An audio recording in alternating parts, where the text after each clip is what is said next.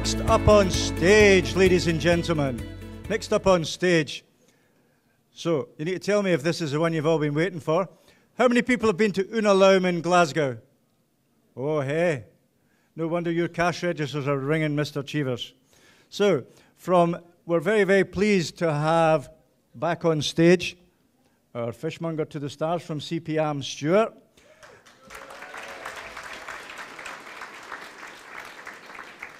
And if you could put your hands together for the one Michelin star, Graeme Cheevers, from restaurant Unalome. Put your hands together, ladies and gentlemen, and welcome him on stage.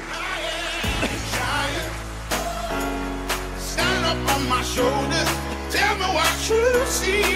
I am giant, we'll be breaking boulders underneath our feet. Good afternoon, everyone. Thank you for taking your time to come and see us today, and for George for the invite. So I'm going to do 2 dishes along the style of the restaurant food, and something hopefully that you can all go away and replicate at home or at college or in your own workplace. So I'm going to quickly run through some ingredients that I'm going to use and some techniques. So the first dish is a stuffed loin of cod. So we take the cod and we make a mousse and roll the mousse around the top loin of the cod and serve it with a nice simple dashi butter sauce. So for the sauce I use 2 ingredients to start with. Some kombu, which is a type of seaweed from Japan, from an island called Hokkaido in the north. It's very flavoursome, gives a good dashi stock base, if everyone knows what that is. It's a Japanese type clarified liquid that tastes of the sea, or as everyone calls it, umami. So from that, we basically use this and we put 10% of this into water and bring it to 60 degrees. And after that, we leave it to infuse for an hour. Any hotter and the stock becomes very bitter. We remove that from the liquid, and we're left with a clear style broth like this, which I've brought some along because we don't have an hour to waste doing this afternoon. And from there, we add some katsuobushi. If everyone's used this before or knows what it is, it's basically dried tuna flakes. A lot of the guys in work call it fish food because it tastes a little bit similar. So it's smoked and dried tuna, which they shave very finely. So that then gives us our stock base. So we'll start talking about the fish next with our fishmonger here. We've got some cod, which has been left over. So we're going to fillet the cod first and maybe explain where it comes from, how it's caught, and the quality signs of the fish. Okay, yep, sure. So the cod here, as Graeme said, it's like half was used earlier on. All the round fish that we get at Camels is from 3 main markets, Shetland, Peterhead and Scrabster. So, you know, all your cod, collie, hake, cod and your hake are your more expensive ones. Collie, part of the cod family, still in its own right a very good fish. But this is it, cod, which is very, you know, getting a lot more responsibly fished now. And it's, you know, a mainstay in the kitchens. So I'll just fill this off here. So usually when we're filleting, it's a lot easier when you've got the head on, you know, because you can take the whole fillet off in one go. We thought we'd make it difficult for him today. Yeah, give him a bit of a challenge. That's it. From what he's used to.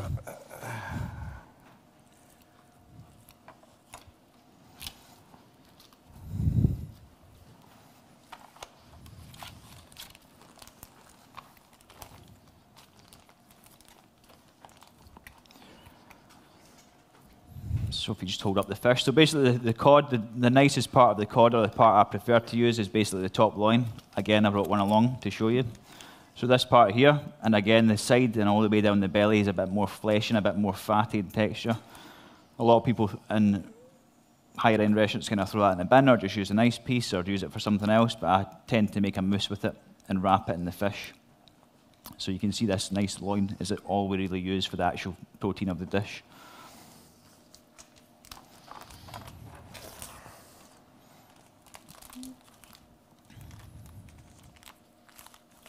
And is the dish you're doing one that features in the restaurant, Graeme?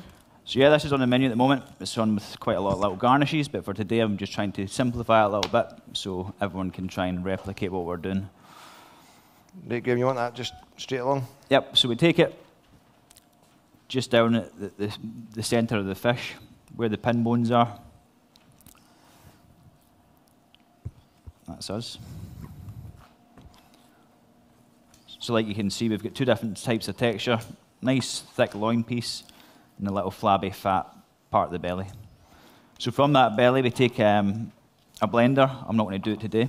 We take a blender and blend it up with some egg whites and some stock. What we tend to use in the restaurant is like the juices from cooking clams, mussels, razor clams, things like that. And it gives it a nice strong taste. So then put it in a piping bag, like so. And we get our cod loin. So we take the loin off the cod and we salt it for about 8 minutes, just to firm up the fish and let it dry out more. You'll be able to see from this one, it's quite almost translucent and quite dense compared to what it's like when it's first fresh.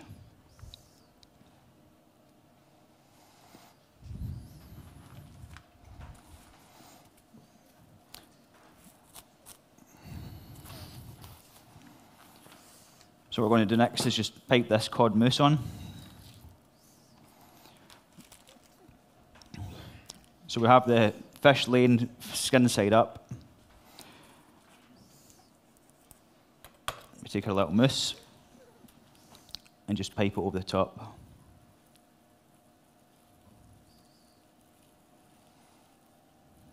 It's quite a dense mousse when it's raw, but when it's cooked, it's actually very nice and soft. Okay, from there we're just going to wrap the fish. And this is going to be part of how it's going to be shaped. If you want to roll it or keep it nice and natural shape, you can do either or.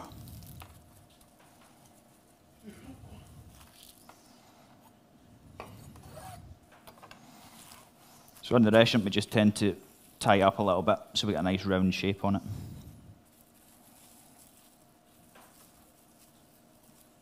So that's going to be poached, okay? So we'd set that on the side, and we've got one that's poaching away just now for us.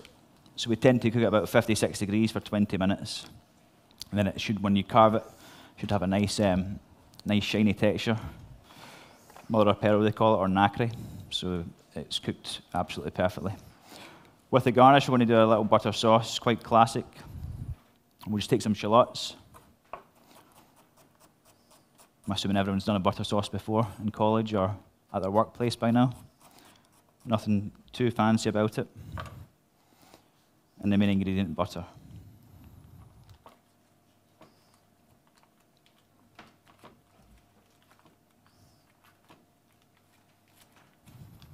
How many you got in the kitchen with you, Graeme? In the kitchen right now, there's 8 chefs. We do 5 days, lunch and dinner. So it can be a push at times. And we close on a Monday, Tuesday, so it's just Wednesday to Sunday. So we've got him here on his day off. Okay. So for the butter sauce, we're just going to melt some butter, add our shallots. This is a thing where there's no real set recipe of this sort of thing we do in the kitchen. It's just doing it to taste.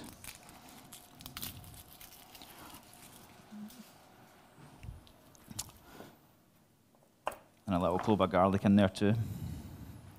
Some people use some vinegar in the base. I tend to just use white wine so it's not too acidic.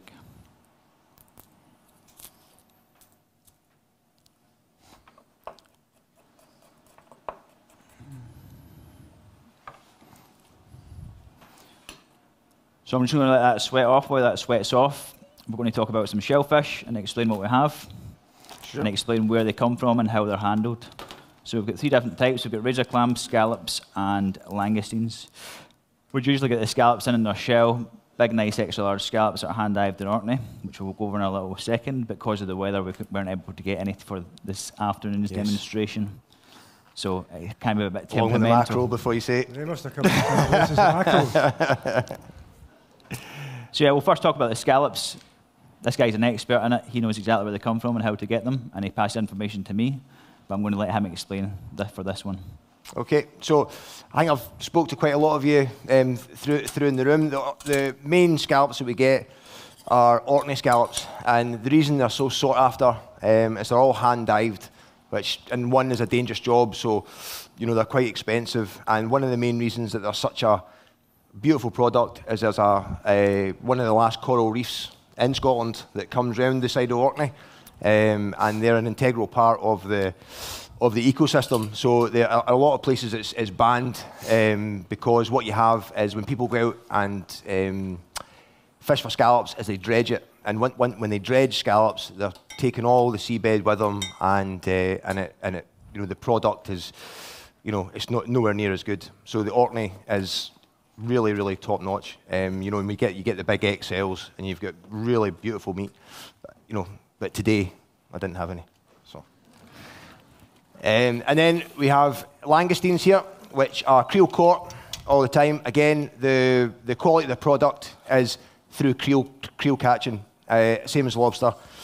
Anything that's getting trawled is getting dragged along the bottom in nets, and you know, they're coming up, they're dead. Fair enough if they're getting frozen down and sent abroad, it's very fine. But for chefs that want them here on home soil, they want live kicking langoustines, and that's what we do. So when we get them in at the factory, they're all in their creels, in tubes. And then once we get them out, they're all live and kicking. They get into the restaurant, still live and kicking. Quality absolutely second to none. And the last shellfish we have here are the razor shells. These here are actually just off the Irish coast. And another thing, Scotland used to be very, very prominent for big, thick razor shells. Now, unfortunately, we went through a bit of time where people were fishing in the wrong way. So a lot of the fishing grounds were cut off, and so there's only very few places left where we can get the razor shells. So you know, 90% of the time they're coming from the Irish coast. Still. How do they get them now? Well, these are all hand picked. Whereas the reason they shut off fishing sites is because they were sending down electrodes and they were electrocuting the seabed, and it was killing on the, you know, anything in the seabed. Exactly, everything. So only thing that we'll go near is hand picked razor shells. So. Yep. Again, Scottish, you know, as I've said to a lot of people today, you know, we've got the best seafood, I think, in the absolute world on our doorstep. You know, we've got, you know, the langoustines, the lobsters, beautiful shellfish, and all the fish we need that are landed up in the North Sea. Absolutely stunning fish we get here. And the langoustines, where are they from just now? These are West Coast. These are West Coast. Caught in creels, so little baskets. Yeah, exactly. Caught in creels, just like the lobsters, and then they're put into tubes, so that you know they're sitting like that, and it just makes them live longer. So when we get them, like, as soon as we take the tubes out, the tubes off, they're jumping all over the place. Nice. Okay, so while we've been talking, we've been spent off the shallots and garlic. I've added a little bit of white wine and just reduced it down to a glaze. And now I'm just going to start mounting in some butter. So we turn the heat right down, and we're just going to gradually add the butter. Seems like a lot of butter we're putting in, but you're not going to eat that much of it, so for the health conscious, it's fine.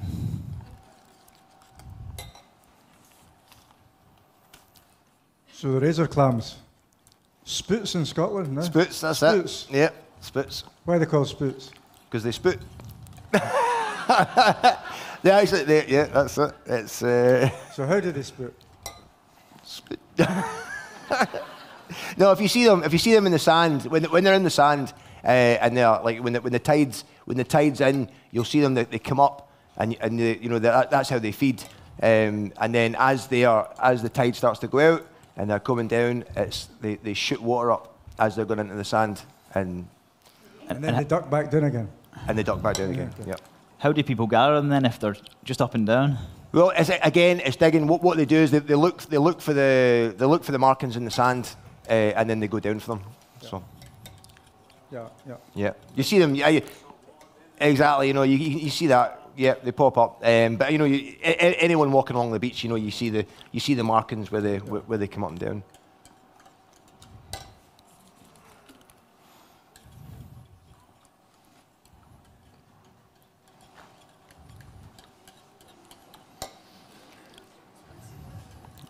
So again, with the seaweed, I tend to use the Japanese stuff. There is a lot of Scottish seaweed around, but I think the quality of the Japanese stuff is second to none compared to what we have here on our doorstep.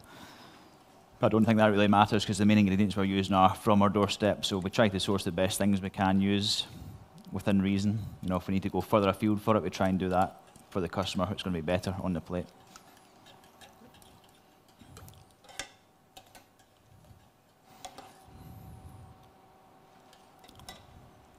So For the little broth that we're going to make, we're going to use the same dashi stock, but we're going to season it up. So a couple of ingredients with us. This is some white soya sauce. It's a little bit more complex in flavour than dark soya sauce, and it gives a fresher mouthfeel as well when you're having it in this sort of broth, so it also stays clear. And we're also going to just cook all the shellfish and put them inside this broth and garnish with little herbs. Nothing too complicated. Okay, so once our butter sauce is made, just nice and simple, we keep it quite thin, because what we're going to do is emulsify that through with some dashi. So we pass it off to remove all the shallots and garlic. We'll just add it back into the pan.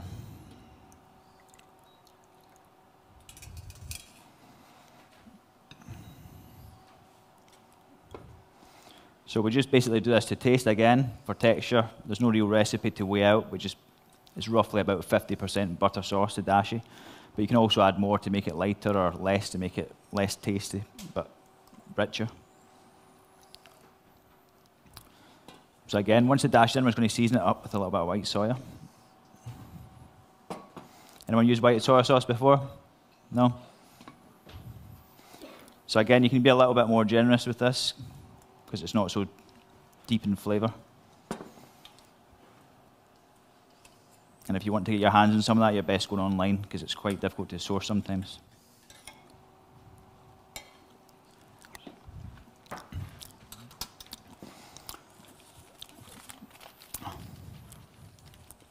So what's your favourite dish on the menu at the moment that you cook? At the moment, I tend to like the fish and shellfish. Our menu is heavily based on fish and shellfish, so there's only really, like on the taste menu, there's really only one protein dish of meat. The rest tends to be fish and shellfish or a vegetable-based dish. So my favourite right now is the cod dish that we do.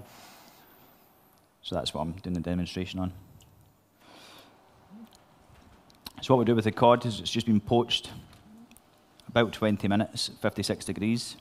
You could go longer or shorter if you want, depends what sort of texture or flavour you're wanting. And again, very simply garnished just with the sauce. And the rest I'm going to do it with a little duxella mushrooms, some mushroom puree, and a little bit of black truffle.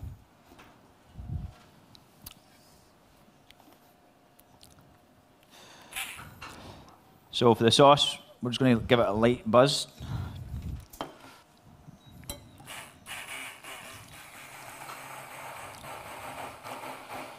I'll just bring it together a little bit more.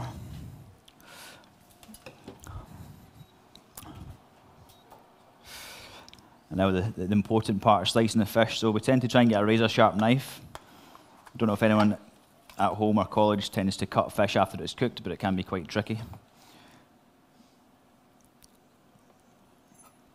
So we can cut it there and you can see the texture and the colour of it, if everyone can see. And Can you see that?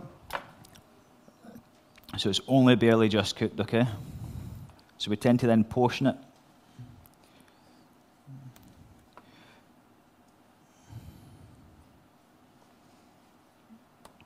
And if you have a little look at this one here, you can see where the mousse has been topped on top of the flesh of the fish. Oh. So during service, this would all be cooked to order, almost, and then rested. So once it's been rested for a good 10 minutes, it tends to carve better. So we'll just continue carving this.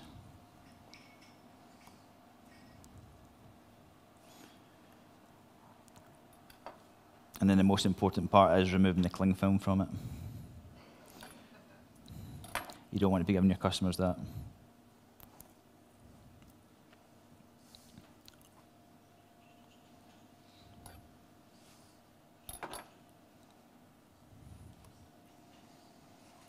You had this in the restaurant, George? No? I don't think I've had that one, no. I think they're trying to say I'm long overdue a visit again.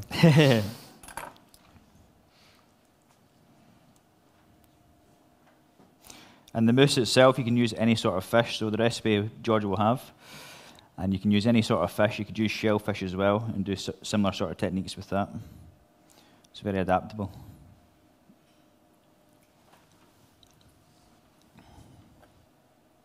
I think in Glasgow just now there's so many exciting eating places. Is that your excuse for not being in lately? Yeah. When you're full, they go elsewhere. So nice and simple, just finish this dish off. So what I'm going to do is just give it a little tiny blast of heat through the oven. So we take a little pan and just a little touch of butter on it. Or you can even use the butter papers that you save from your actual butter, okay? And we'll just give it a warm through the oven. Again, nice and fragile because it is just barely cooked.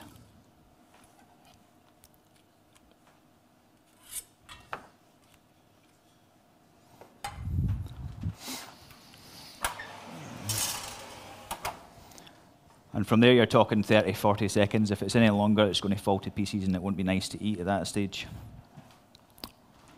Okay, so I'm just going to move this cod out of the way because we're finished with this now. Yep.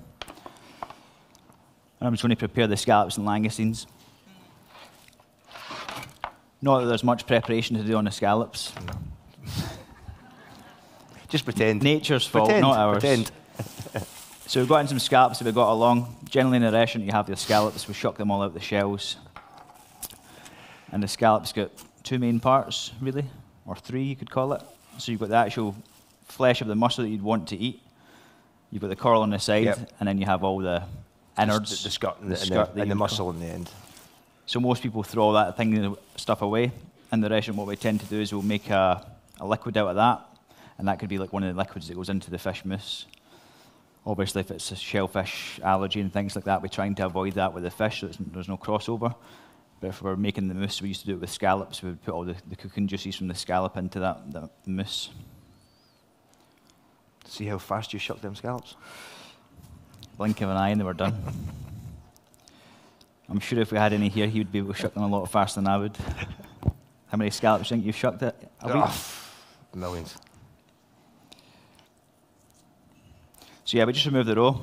Quite simple. You just put your finger in the side here and take that little muscle off and it will go round. A lot of people tend to bin the roe or use it for drying out powders and things like that.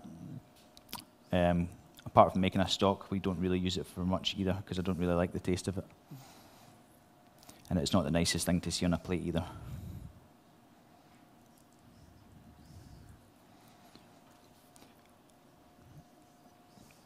So I'll just quickly check the cod again.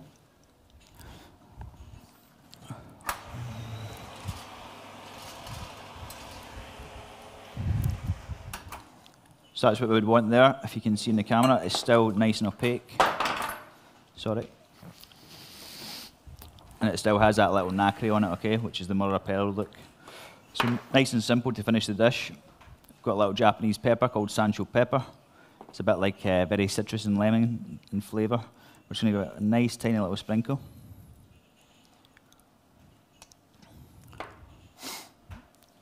And then we'll just remove the cod.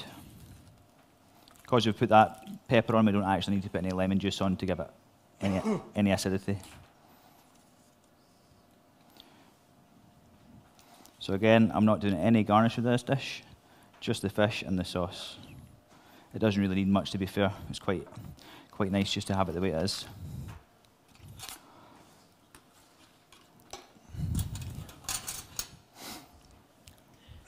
I told a little fib, I'll maybe put a little bit of caviar on it.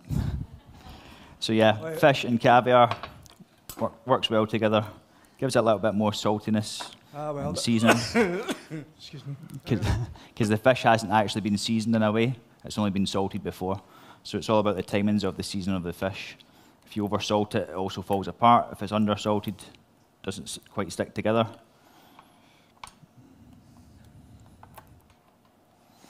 These jars can be a little nightmare. Okay.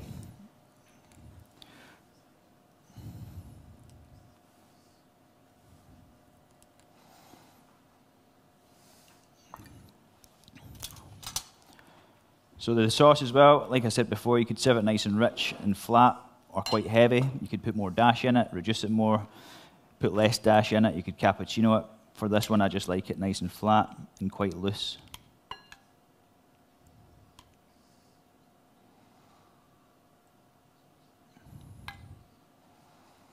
And that is the first dish. Stuffed loin of cod, Ossetra caviar, dashi butter sauce, finished with some Sancho pepper. Wow, amazing. Big round of applause, ladies and gentlemen. That was amazing.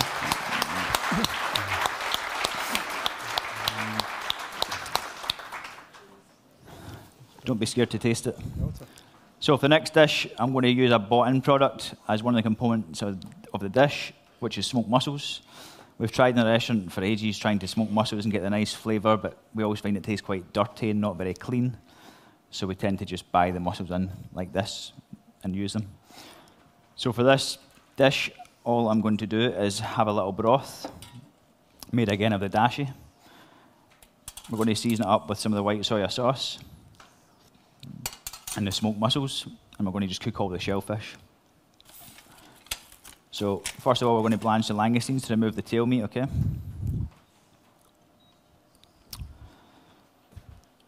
In the restaurant, what we tend to do with the prawns is once they come in live, we tend to prepare them and freeze the tails flat on trays. I find that it gives a sweeter flavour once they're defrosted, and you can also peel them when they're semi-frozen and get a nice, clean-looking piece of langoustine tail. Sometimes when you blanch them or they lie in the fridge for long, they don't quite come out of the shell as easy, and they die very fast, don't they? Aye, and once they're dead, the flesh breaks down, straight away. Starts deteriorating, just like a prawn. So for us, getting them in, as soon as they're alive and kicking, twisting them off, freezing them, and then every time you have them, they're basically fresh because the freezers preserve them a little bit.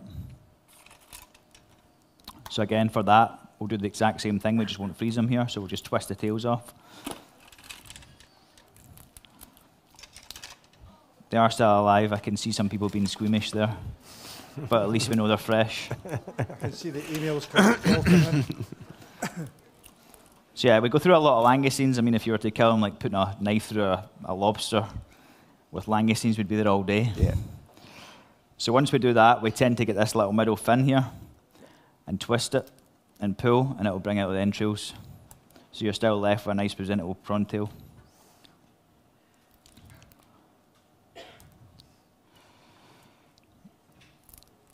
And no one wants to eat that anyway, so it's best to remove it.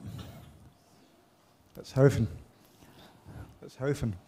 Yeah, it's not very nice. Yes, it's not very nice.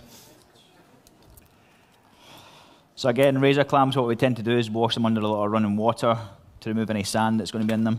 And the important thing for them is to cook very fast. If you cook them slow or too long, they end up tasting a bit like elastic bands. Absolutely. Like squid, the texture of overcooked squid, it's the exact same as that. So important to go very quick and not too long. We actually sometimes cook them in vacuum pack bags flat and steam them so they open up and don't overcook very quickly.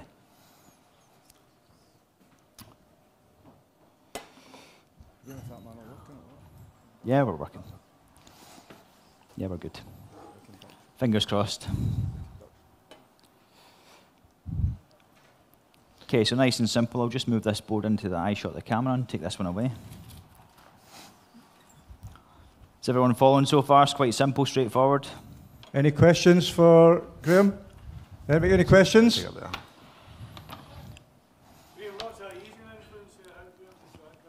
Yeah, it's just the style of food I tend to like enjoying, and as a chef, I don't think you should cook something you don't really like, or there's not things that I don't like, but I cook with things that I tend to enjoy myself, and I think the customers will also enjoy.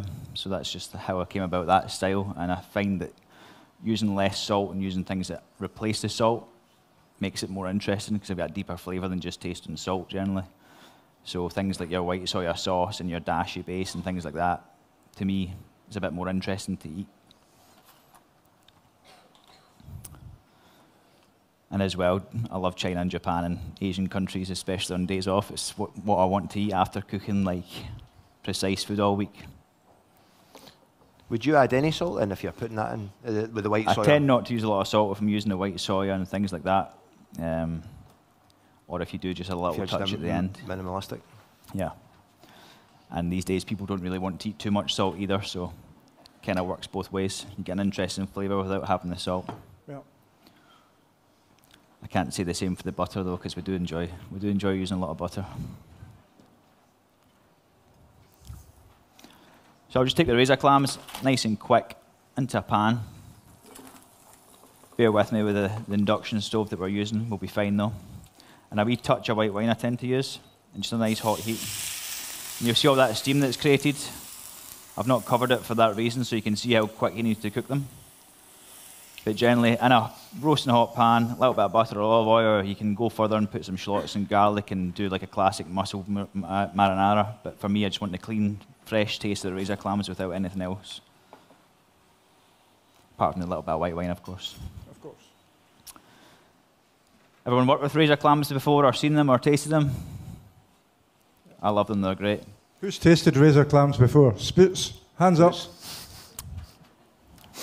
All right. I never had them in Denny, I can tell you. So do you enjoy eating fish? You must be sick of looking at fish. No, I absolutely love it. You know, do you know? And I never used to eat it until I became a fishmonger, and then started working with fresh shellfish and fish, and absolutely don't think there's anything I don't like. Shellfish especially, love it. For me, about creating a balanced menu is all about, you know, you would never eat a piece of meat at the start of your meal and work your way back. To me, you know, fish and shellfish, we're lucky that we have everything close to hand, that we can design a menu based on that at the start. But we do occasionally get the customers who think it's too much fish and shellfish. But as a balanced meal, I think it works for us. So the clams are just opening up.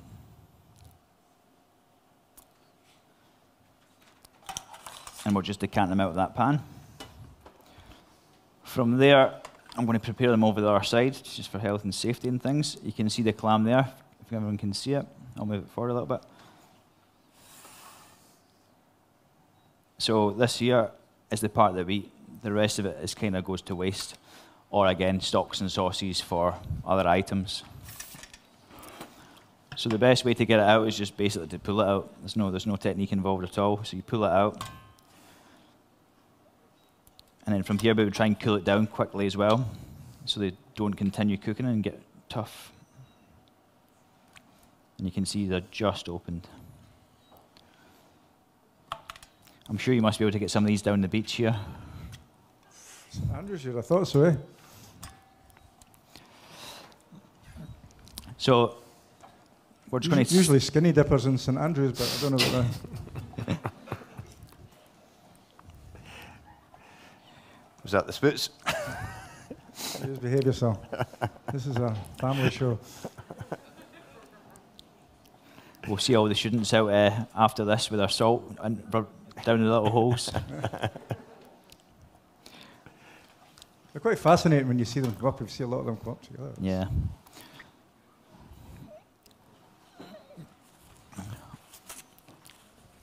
So for this little broth, I just want a nice clear liquid, loads of shellfish in it, nice and clean tasting, an ideal first course, second course. Another thing we sometimes do in the summer, we serve it cold, so we take the dashi and add a little bit of gelatin and agar and set it in a nice set jelly, and you can put all your cold shellfish on it, so it's like you can use this for a million different things. Cooking vegetables, anything at all really.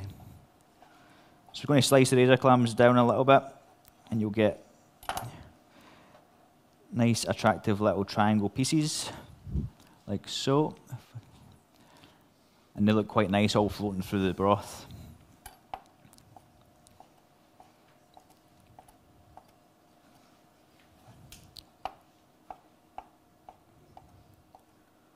So do you take any young people into the kitchen doing stages or some such, Graeme? Yeah, of course, the door's always open. The So industry's at a place right now where I think everyone needs some staff and everybody wants some young people in the kitchen. yeah, absolutely. But I mean, obviously, Cece there from restaurant, Andrew Fairley, who was earlier 17, you only get there by chapping on the door. That's excellent. Mr. That's how it should Cheevers, be. chef, can I work for a few days, see if I like it.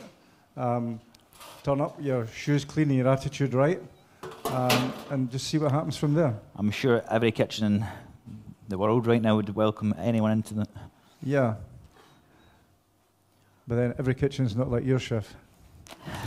Don't know if that's a compliment or an insult. It's a compliment. I've seen it. Okay, so with the mussels, what I want to use is, we don't really like buying them in, but as I explained, we've tried to smoke them and played about with them, but you just don't get the same clean taste. So we make a little mayonnaise with the oil sometimes, which is quite simple. So sorry, where are these from? These mussels are from a place called the Kintyre Smokehouse. We get them off our friend here. He might know a little bit more about it than I do. I'm wondering, you see when you're talking about when you freeze the langoustines, quite like, I'm wondering if that's maybe what they happens do with with the them. muscles. Because if you're saying when you're taking them in fresh and then trying to smoke them in a straight off, I think maybe that's what they do with these here. They're a little bit firmer in texture. I'll leave them behind and everyone Yeah. can have a little taste if they want some. Everybody have a taste of them. Is that not what they did with Langoustines COP26? Did they not freeze them down? Yeah?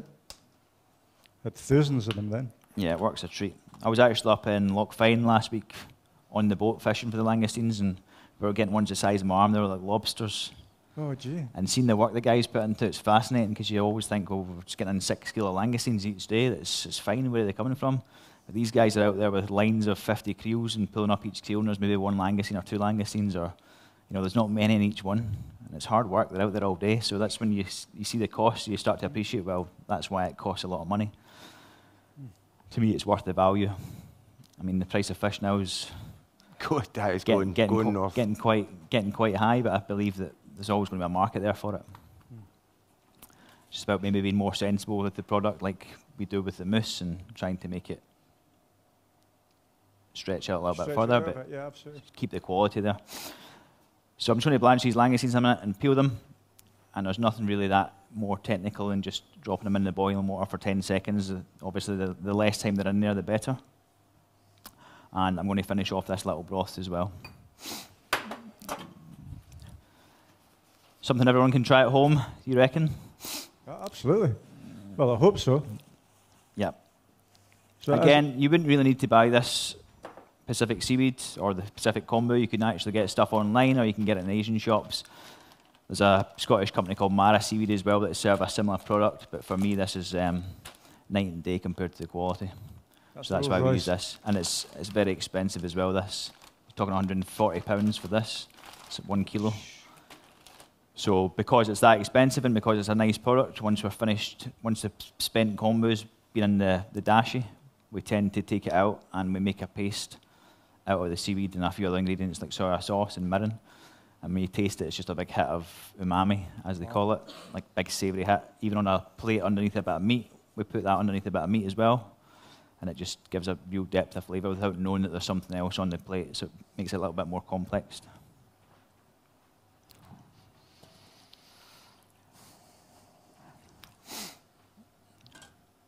I'll leave some of this here, George, if anyone wants to taste it later as well. We'll put the table out and we'll get in the chat and we'll put it all out. Yeah. So we're trying to slightly warm this. We tend not to boil it because it starts to bring out any impurities and it doesn't have a nice clarified finish. So we're just going to warm it up slightly. Again, you could thicken it up with a little bit of xanthan gum or kuzu starch or something like that if you wanted a more thick mouthfeel. But I tend to have this broth just as a nice light broth, almost like a chicken noodle soup. So the shellfish is all the chicken and noodles, and this is the soup. And we're going to finish it with some little sea herbs. So we use in the restaurant quite a lot these little things called oyster leaves. Taste like oyster. I'll leave some of them back as well. Some little dill fronds for a little bit of freshness. And we have one other product which we sprinkle through the broth, which is this. It's a little finger lime. So again, it brings acidity to the dish. These limes are from Spain right now. Usually we get them from New Zealand. But there's nothing really like it in a Scottish product that we could replace it with, apart from like segments of citrus fruits, but that would also work well. We tend to use these just because they're tiny little pops of caviar. I'll cut one open just so you can see.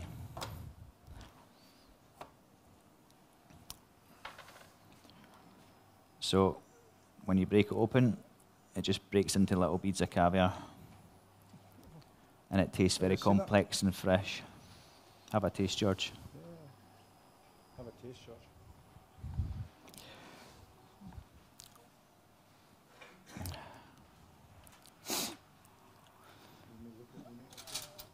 Interesting.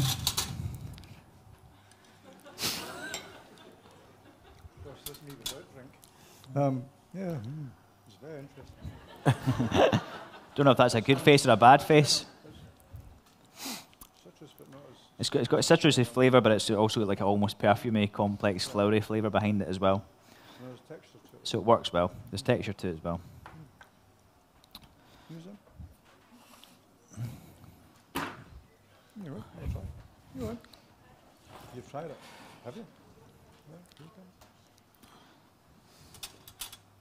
I don't have enough to pass around, George. They're quite expensive. Yeah, if you can get them, they're worth the money, but they're £150 a kilo. So I'll just put it on my next bill. So the smoked mustards, what I'm going to do is I'm going to just lay a couple on the plate. Again, being very cautious about the amount because they're very smoky.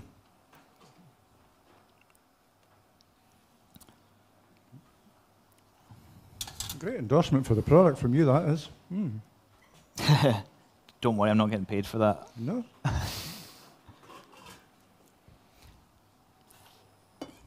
So langoustine tails, we're going to actually finish cooking these inside the broth, which is now warm.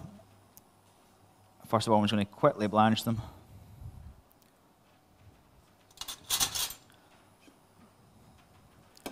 Literally a few seconds is enough.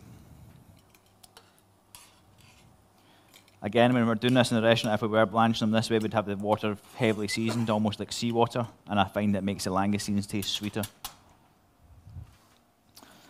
So again, to peel it, we just crush the shell between your fingers, pull the shell off. And again, these are quite small ones, you can get them. The bigger the better, I think, with the langoustine. What do you think? Aye, much better. So there's a langoustine tail out of the shell with no entrails in it, the most important part. They are a lot harder to get though, the big 00s, you know what I mean? If someone's got them on their menu, you know, you always say you can get them 1 week and then you're back to the... Luckily, I've tapped into a new source, so I'm sorry I'm not buying from you anymore. So where are you? where are you up in what part of Loch Fyne? I've got a friend that's got a hotel in Loch Fyne, and he's just started doing langoustines and roe deer, so we tend to start getting some things off him. Whereabouts in Loch The Fyne? main reason is because of supply, that we know we can get them every week, and he's keeping the big ones for us. And he has little pots. He's got to keep the big ones for us. No, the real reason I'm asking because I grew up in Furness. I was trying to ignore him and not tell him. So I'm not far from Furness, just in Inverary. All right, okay. What's the name? Be asking for his phone number next. Yeah. Then he'll be buying them and charging me double.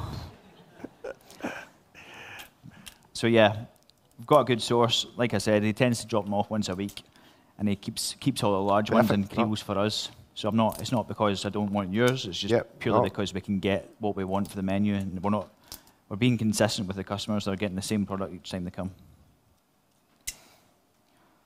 Okay. Langoustines are my favourite shellfish. A lot of people like lobster better, but I tend to enjoy langoustine. Langoustine for me. Yep. Okay, so we're going to finish this dish really simply. Nothing hard about it. I'm going to taste the broth and make sure I'm happy with the flavour first of all, which I am. And I'm just going to add the langoustines into this warm broth. So you're talking it's sitting at like 70 degrees.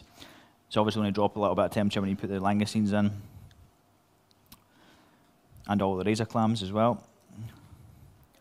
It's almost like a one-pot wonder, this one, but it's something that everybody could do, I think. And for the scallops, I'm going to serve these raw inside the dish, but by the time it gets to the guest, it's going to be cooked. So they're very thinly sliced.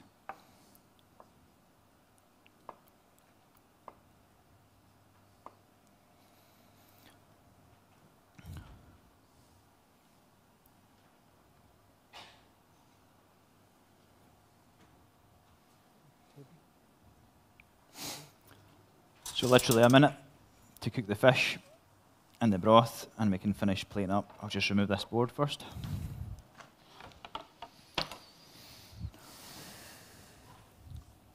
Does one feature on the menu at the moment? No, it doesn't. It's just something we were working on for the summer. Okay. Again, more light flavours in the summer. Not as rich and heavy. This is more like a wintry dish that you could use for anything. Like that's why it's in the menu just now. It's nice and rich in flavour and texture as well. So we've just spooned the broth on. We'd add a little bit of herb oil, something along the lines of the oyster leaves. Finish it with the razor clams.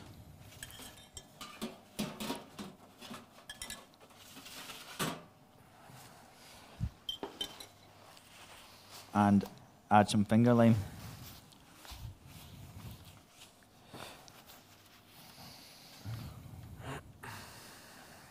It really looks so fresh. It looks summery. It looks...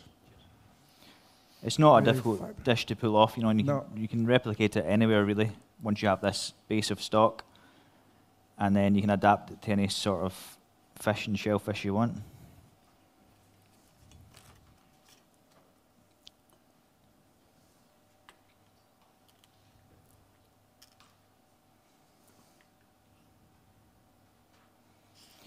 And that is us.